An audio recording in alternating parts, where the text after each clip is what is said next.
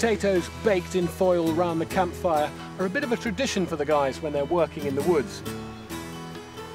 But they've given me permission to titivate the spuds a bit today, so I hope I can do them proud.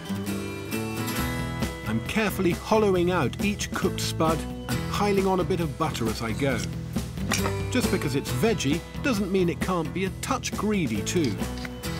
I'm spiking the spuds with salt and pepper, cheese, sliced spring onions, a dollop of crème fraîche and a trickle of olive oil. Now I'm really trying to mix this and turn it and break it down a little bit, but not mash it to a complete puree. I still want a bit of chunky potato texture in there. To serve these at their absolute best, I want the skins a bit crispier and a nice crusty, almost slightly burnt top, and that's where the Dutch oven comes into play. I don't want the spuds to actually sit on the bottom or they'll burn. So I'm going to recycle the baking foil. And before the lid goes on, a final scattering of grated cheddar. I want to get a few hot coals on the lid too, because I want some downward heat to get the tops of those potatoes lovely and crispy.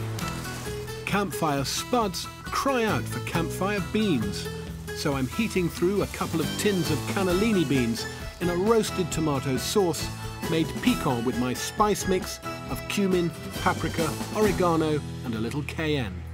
Time for a little peek at the spuds.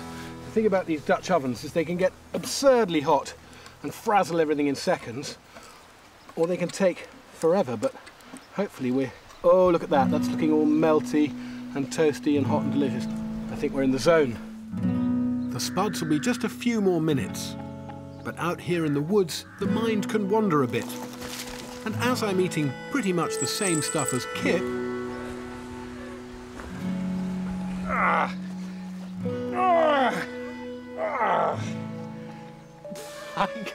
I can't move it a millimetre. That is a strong horse. Well, it was worth a try. Right. And thankfully, the food is ready before I've injured myself. Campfire beans. Oh, yeah. Thank you. You never know with these Dutch ovens. Sometimes everything's burnt to a crisp, sometimes it's raw, and sometimes... Wow. Oh, look at that. Fantastic. Oh, there you go, Kate. Thank you very much. Ooh, quick with the plate. Oh, well done. You've got it. Lovely. That's good. It's a proper lunch, isn't it? Oh, absolutely.